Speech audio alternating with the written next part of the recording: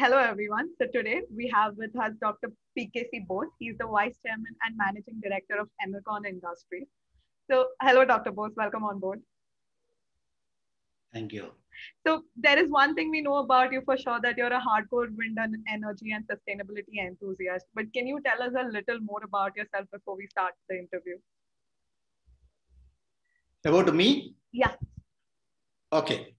To start with, I'm an alumnus of IIM Ahmedabad and also the Wharton Business School in the United States and also the Kellogg. And I did my PhD from the Washington International University in DC. And then I have been working for the Germans for last nearly 30 years.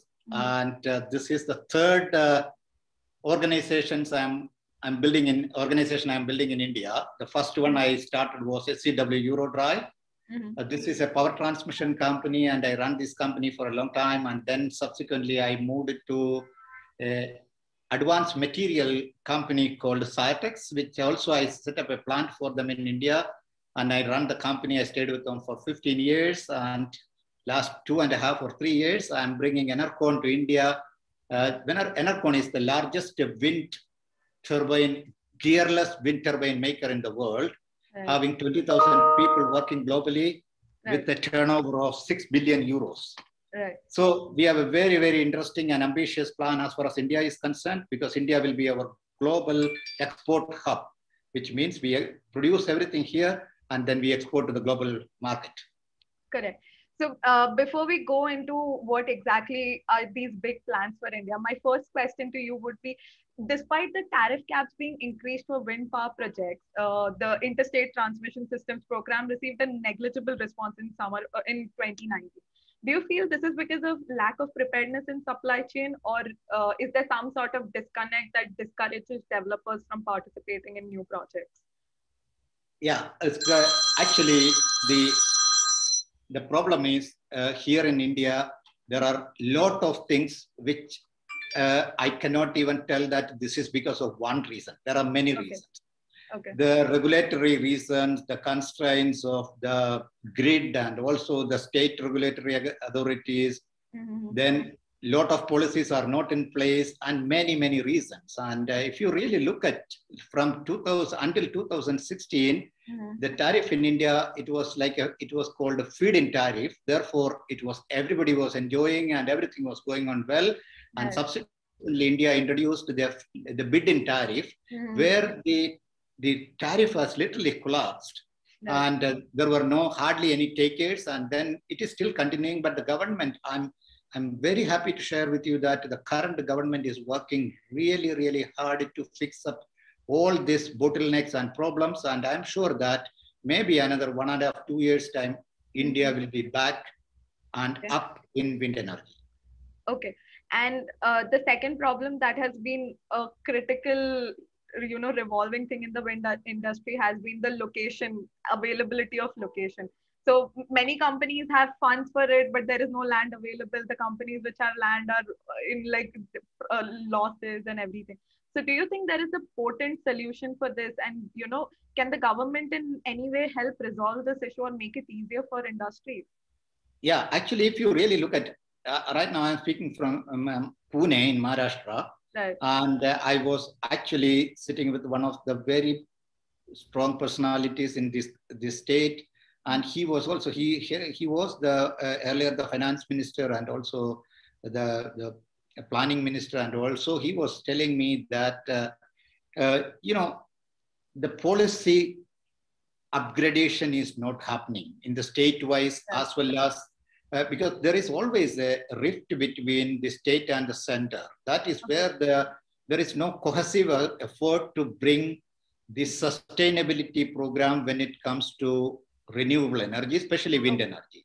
Okay. So what is required for this country is a one India, one energy. The moment you think of one India, one energy, then you will only focus on sustainable energy, which is wind and solar mainly. Right. So now if you take the Paris summit, where our Prime Minister also said that 175 gigawatt by 2030. And if you really look at that, and currently we have the wind is only just 40, close to 40 gigawatt. But so many folds we have to multiply to reach to that level. To do that, the cohesive approach between all the stakeholders, which includes, we are only the turbine manufacturers, but the IPPs, the independent power producers, the regulatory authorities, and so on and on. Right. So we need to have a very joint effort in order to bring wind as the most sustainable source of energy in India. Okay. Okay. So right now you said about one India, one energy, but do you think till now, till the time it's not getting implemented, do you think there is a biased focus on solar energy because of which the wind energy sector is falling behind? And is there any way how the country can, overcome this gap that is there in solar energy and wind energy? Yes, because solar energy, all you need is the land parcel, or the roof. Yeah. So the infrastructure wise, if you really look at it, to build a wind farm, you have maybe 10 times more challenges and struggles. Right. So, and good sites like the Class A wind sites are not available. If they are available, they are also having the old turbines, which are 20, 25 years old, which are occupying that. The small turbines are occupying the best wind sites. Right. If they take out that old turbines and they do the repowering, India can multiply 5 times more. Okay. From the same site. Okay. What is happening? The best sites, the small turbines are occupying. So you need to remove those ones and put the bigger turbines. So your generation will be 5 times more. Okay. So this policy is not in place. The repowering policy, India doesn't have it. So it is a high time India implement a repowering policy whereby the best of the sites can be used for the bigger turbines, whereby your production will be much more higher. Okay. So this is the best thing India should do it as a first step. Second step is that there are so many states which are now developing for the Class C or Class 3 wind sites. Right. So the government is, of course, the central government is definitely supporting. But as I mentioned, the state government and central government has to work hand in hand in order to, remove all the roadblocks. Okay. Okay. And plus, the best solution is offering the hybrid, which is wind and solar. Okay. That's the best combination. Because you take the case of Cochin Airport, the only airport in the world having 100% solar energy. Yeah.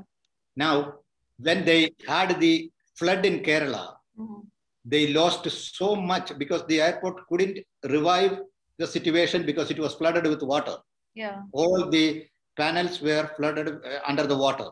Right. So to take this, put the system back into operation, they took so much time on the process, they lost a lot of money.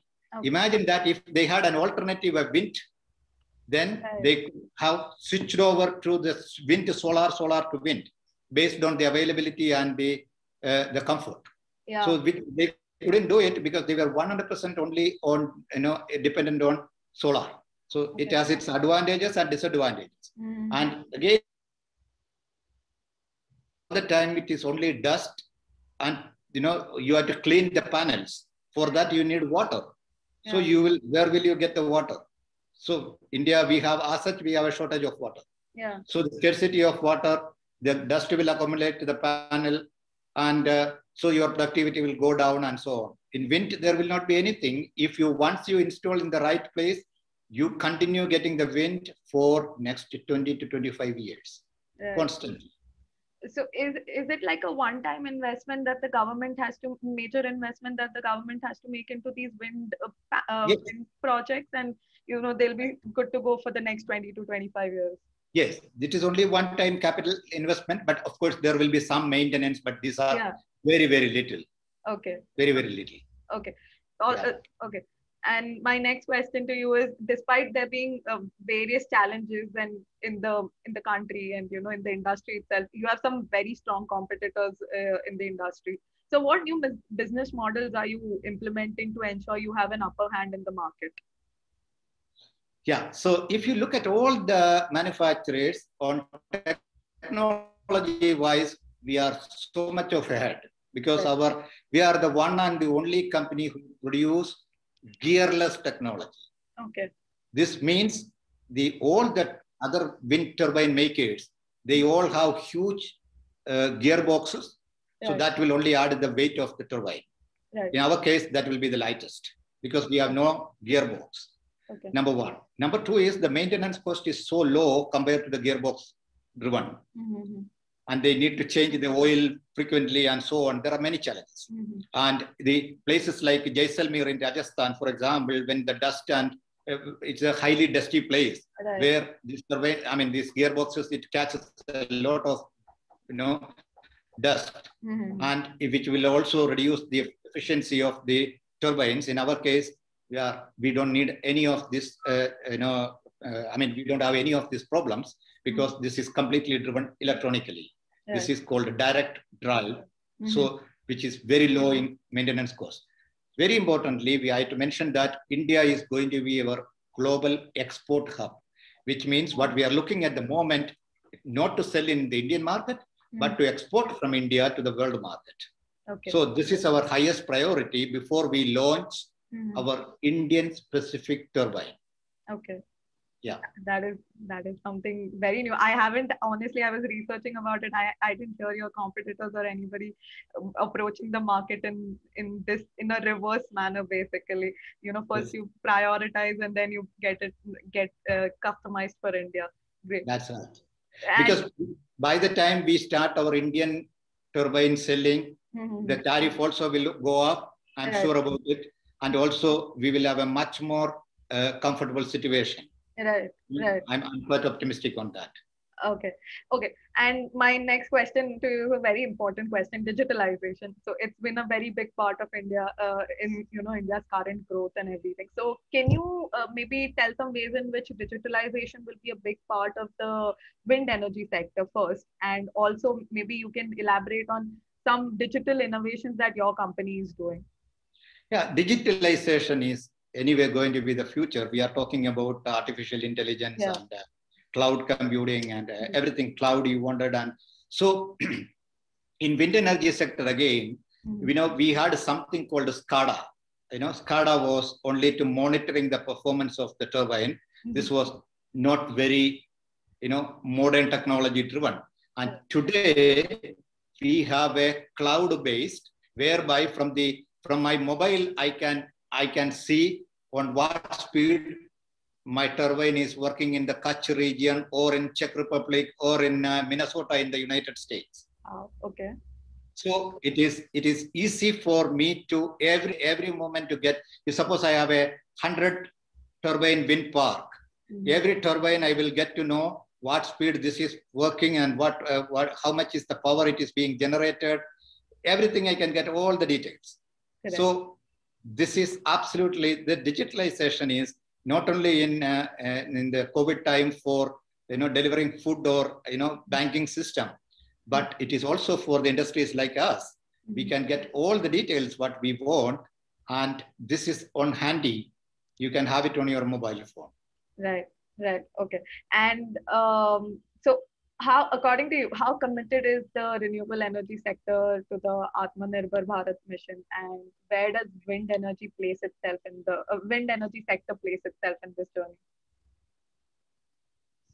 Yeah, I would say that if you really look at the self-reliant India or Atmanirbhar Bharat, the one of the highest priorities for the government is the renewable energy. That is solar, wind, tidal, and biomass.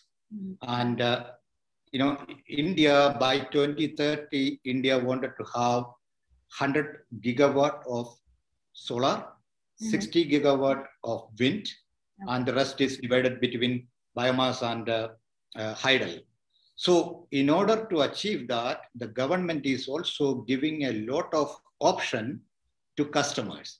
Now, and I can tell you that if you take only one example, suppose all the IT companies in India decide that they wanted to 50% of their source of energy, they wanted to use the renewable energy, either solar or wind.